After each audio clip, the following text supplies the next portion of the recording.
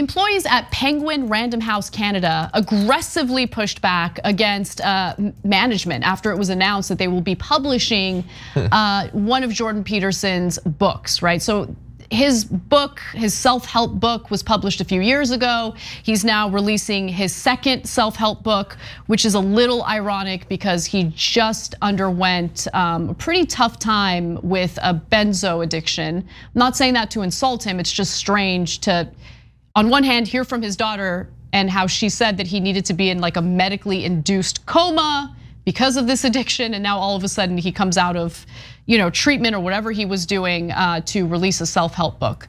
I think that's strange. Let's give it some time, Jordan Peterson. Let's give it some time and then maybe write a self-help book. But nonetheless, the new book is Beyond Order: More Rules for Life. And so the employees at this publishing house were upset because they felt that it's just wrong. It's absolutely wrong to publish him because of some of the views he holds. So 4 Penguin Random House Canada employees who did not want to be named due to concerns over their employment said the company held a town hall about the book Monday, during which executives defended the decision to publish Peterson, while employees cited their concerns about platforming someone who is popular in far-right circles. Here's a quote. He's an icon of hate speech and transphobia, and the fact that he's an icon of white supremacy, regardless of the content of his book, I'm not proud to work for a company that publishes him, said a junior employee who is a member of the LGBTQ community and who attended this town hall that they had so people can kind of air their grievances and share what they thought about what's going on. One other employee told Vice, people were crying in the meeting about how Jordan Peterson has affected their lives. A third employee told Vice World News the company's diversity and inclusion committee received at least 70 anonymous messages about Peterson's book, and only a couple are in favor of the decision to publish it. I know I don't work there, but I'm also in favor of the decision to publish it.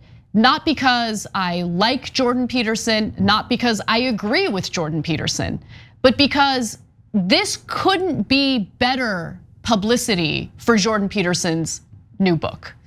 No one cares about his new book. Jordan Peterson was pretty popular, I think, a little while back, but he lost popularity because what's better than trying to censor and ban him, thus making him a victim? Debunking him, mocking the nonsense that comes out of his mouth in some of these interviews, debating him. He's engaged in so many debates where he's gotten his ass handed to him and he's lost support as a result of that. I don't agree with banning books. I just don't. I think that's a really bad idea. And who gets to be the arbiter of what is and is not offensive? Because I'll tell you this, we've had conversations and debates on this show which make this show what it is, where people have said like, no, that perspective should not be represented. Well, that's kind of your opinion, man, as Cenk will say when quoting The Big Lebowski. We're supposed to engage in robust debate. We're supposed to engage in an actual exchange of ideas, and we shouldn't be afraid to debate people we disagree with. Banning people from being able to publish books, I think, is the wrong way to go, and it's going to affect everyone regardless of their ideology. I don't agree with this. I think that the employees need to understand that the world is filled with people who have offensive ideologies, offensive opinions. There are people who are gonna be just flat out jerks to you. That's what real life is. And I think it's better to navigate it head on rather than immediately like cancel, call out, ban people that you simply disagree with. I get it. He said some stuff that is just disgusting. But that doesn't mean that we should be the arbiters of what book should be allowed, what publisher, or I should say, what topic should be written about. I think it's important to have the freedom to publish different ideas, and I just think this is a bad way to go.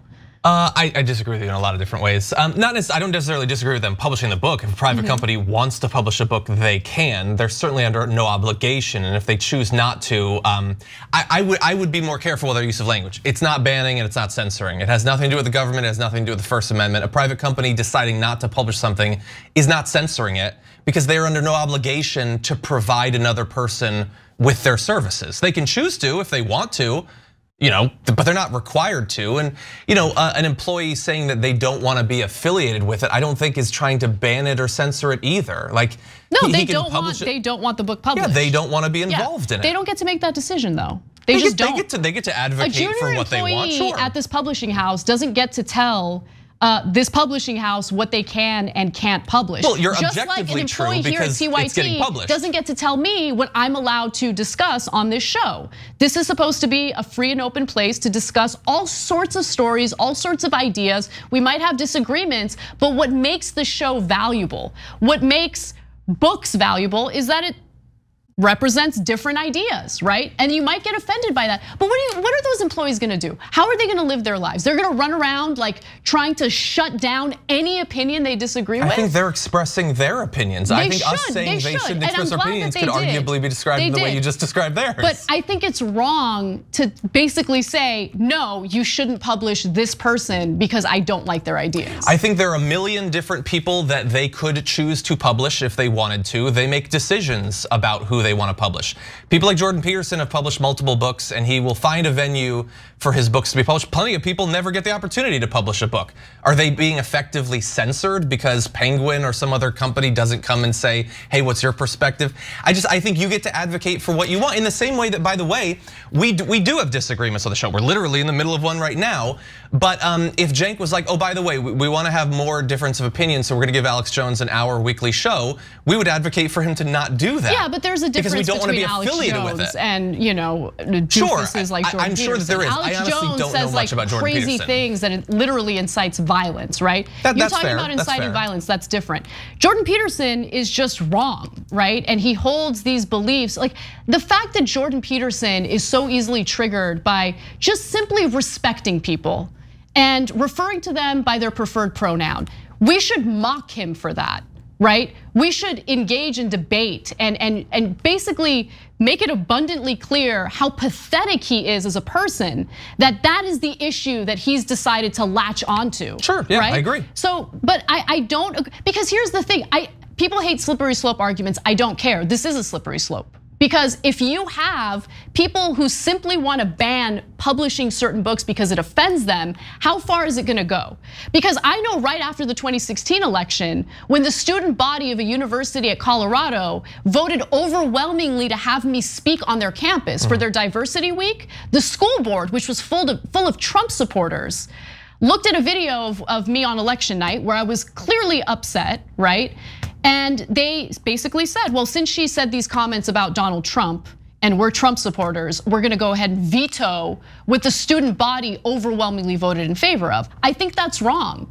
And not just wrong because it only affects me in that case. I think it's wrong when it happens in any context because you don't want these small groups of people in positions of power to be the arbiters of what is or is not allowed in our debates, in our discourse. Yeah, but at the end of the day, they are arbiters. Penguin isn't offering me a book. They're not offering you a book. They make decisions with their limited resources of where to put that. I get that. What Penguin did here is they looked at how much money was made through Jordan Peterson's first book and they made a business decision. Like understand- Which again, they can do. Right. They can publish the book. But if you're an employee and you have an issue with it, I also am in more favor of employees having more control and input into how corporations function. So having a town hall where they express themselves, I support it when it's Facebook employees grilling Mark Zuckerberg, I support it in this case.